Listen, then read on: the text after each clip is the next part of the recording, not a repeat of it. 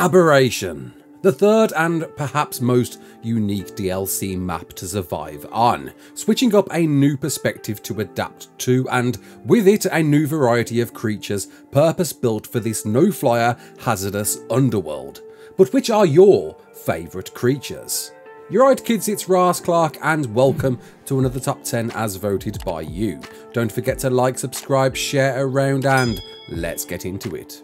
So in at number 10 is the Aberrant Direbear.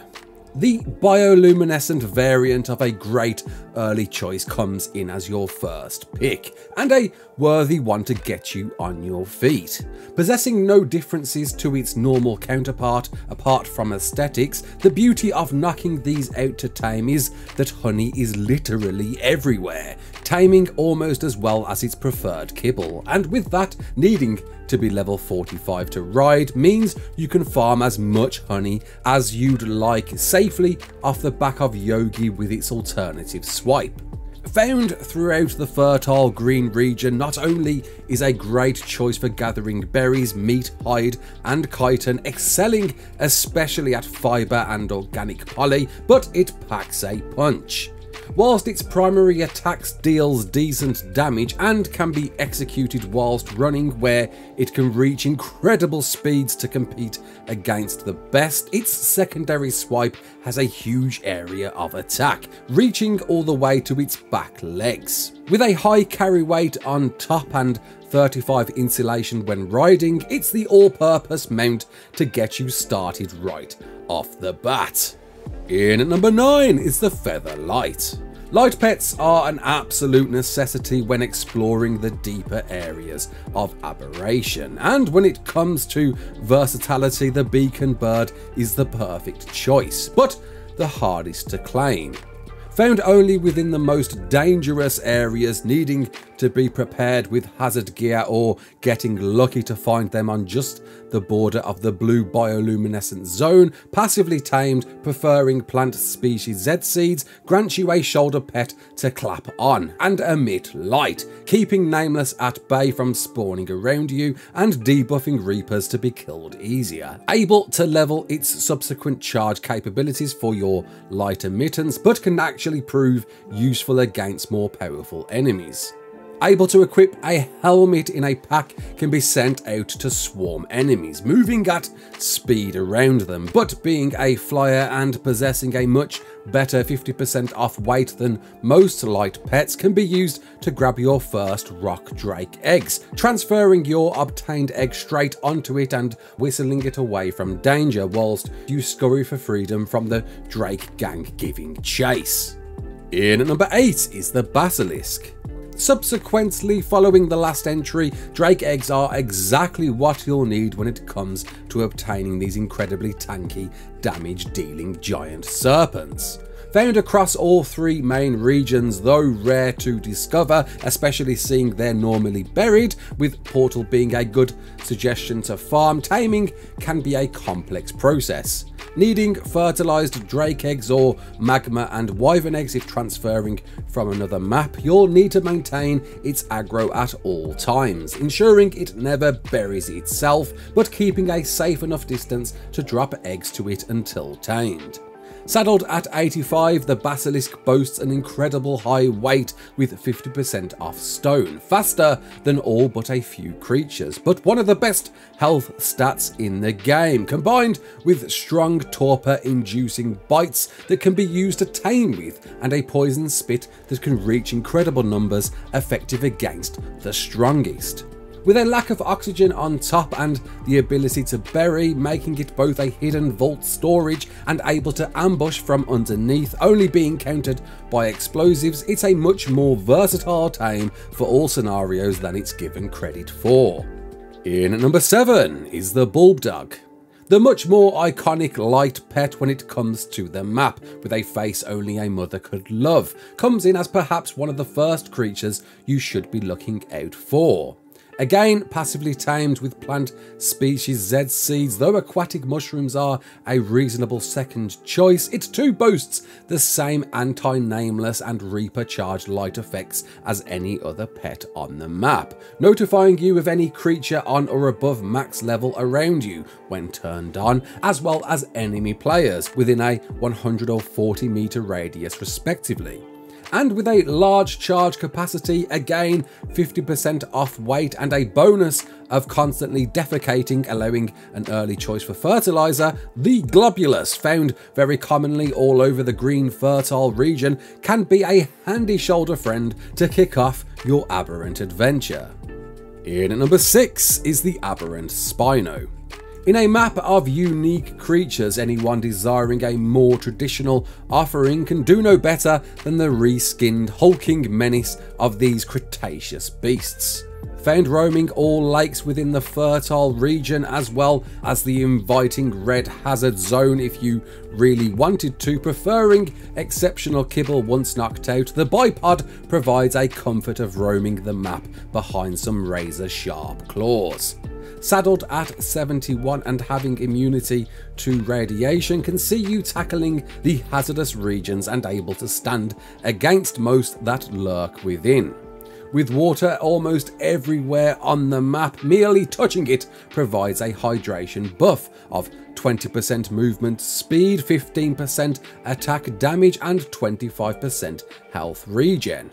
With a tanky health pool, a hard melee attack that turns into a knockback flurry when in its bipedal stance, you've got a great mount to travel and farm meat off most on the map. In at number 5 is the Carcinos. The farming companion's choice. There's no better tool to take out to grind than the giant omnivore crab.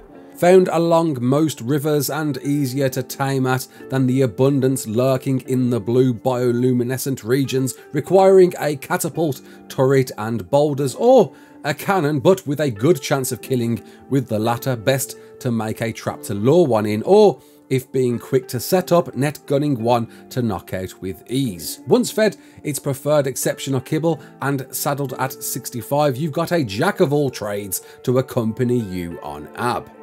Boasting a high weight, lacking an oxygen stat and immune to radiation, it possesses an incredible jump, able to scale most of the map with ease. Turning on a dime, it provides 2 separately operated claws, able to hit hard, and with a tanky health pool, taking 20% less turret damage, it can be incredibly effective in most tense moments. But its claws do much more than fight.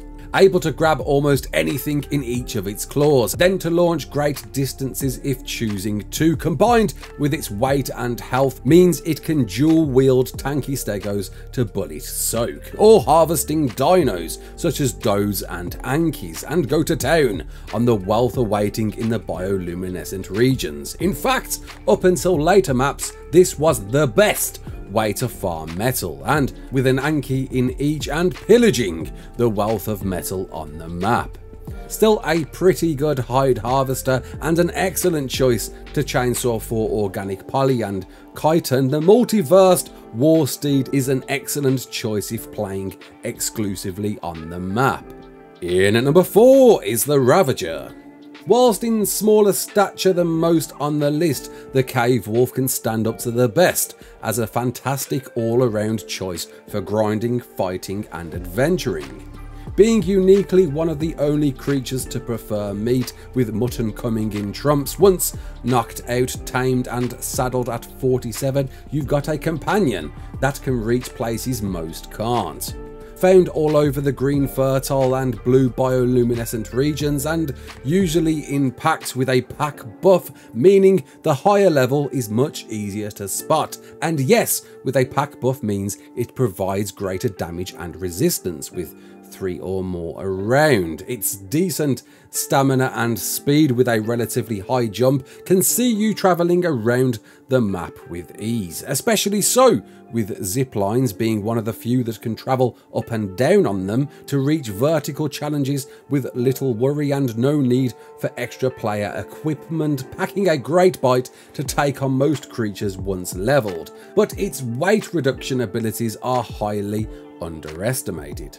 With 50% off crystal, fibre, fungal wood, green gems, metal, obsidian, stone, thatch and hide can make it the perfect choice for resource hauling when levelled in weight. And being a small, versatile adventurer, a perfect choice for cave exploring at least 2 of the dangerous artifact caves on the map. In at number 3 is the aberrant Megalosaurus. The sleepy Jurassic carnivore comes in as one of your top choices, and rightly so, because on Aberration, sleep deprivation is a thing of the past. Found throughout the blue bioluminescent and hazardous red molten element regions, knocked out, preferring superior kibble and saddled at 57, finds the once only nocturnal killer and always awake powerhouse exclusively on Aberration alone. Possessing an incredibly high base damage bite, setting it as an apex above most on the map, especially when bred and mate boosted. In a pack, it is a force to be reckoned with. Possessing a grab attack, allowing you to pick up small to medium creatures and shake them within its jaws, dealing 240 damage, though riding does scale the secondary attack to 1 as to not kill anything picked up on purpose, but in a pack you can and will find Megalos melting through most on the map in quick succession. In at number 2 is the Reaper. An unsurprising choice to see so high, and with very good reason, but with great power comes great birth ability. Not to be confused with its surface or subterranean king counterparts. To tame, you'll need a queen, found only within the red zone, and then needing to lure it to a trap to begin the process. Needing to take its health down to below 2000, needing a light pet. To do so, you'll need to turn that light off, await a pink hueish glow, and proceed to stand in front of it until it sniffs you out, grabs you, and indeed impregnates you, giving you an allotted time to kill the best experience-giving creatures you can in the time offered to achieve an extra 75 levels before birthing a baby xenomorph in a contained, unescapable area, ensuring it kills you with stacks of meat on your body, or eating Reaper glands to check on it, otherwise losing the baby if hitting you or any creature repeatedly, and awaiting it to grow to adult, imprinting it along the way. A lengthy process, but if using the right trap and in close proximity, allows you multiple pregnancies, and worth doing to breed up one of the strongest creatures in the game. Needing a charge light source to weaken without boasts a whopping 80% damage reduction, the equivalent to a 400 armor saddle, and needing no saddle at all, can see you either melting opponents with its high base damage, slowing them down with acid shrapnel, dealing some damage, or whipping them out of existence with even more damage. With an incredible jump bounding across the map when held down, you've got an incredible hard-hitting tank that can easily be hidden and used for storage in those needed moments to unleash and take on anything on the map, but seemingly not the best for the map. And before we get to that, let's take a quick look at the creatures that didn't just make the cut.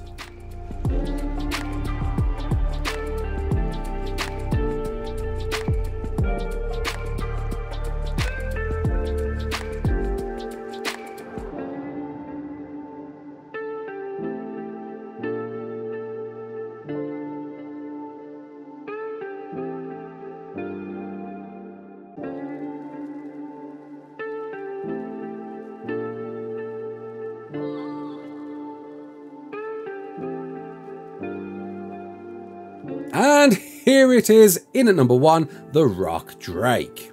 the undisputed companion for travelling Aberration. The gliding Draconis is the payoff deserving once you've put the work in to get one.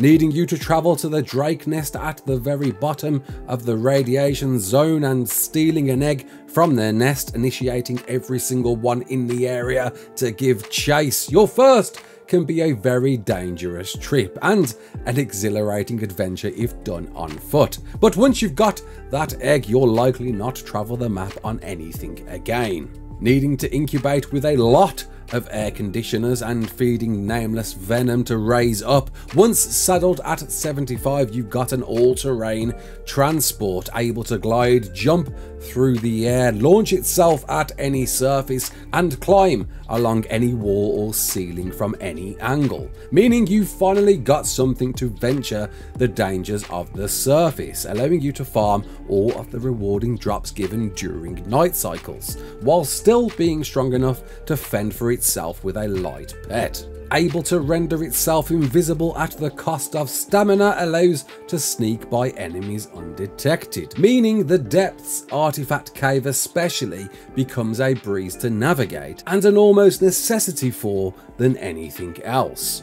Able to detect enemy reapers with its hair standing on end, it can also double as a quick aquatic mount underwater. Not as much a necessity on Ab, but giving it a multi-terrain award, and being able to shoot from its back gives you a great choice for taking on the guardian of the map, the big bad Rockwell, to unlock its ultimate reward, the Rock Drake Tech Saddle. And did you agree? Comment below. What map would you like to see voted next? My name's Raasclark. Don't forget to like, share and subscribe. And as always, peace out.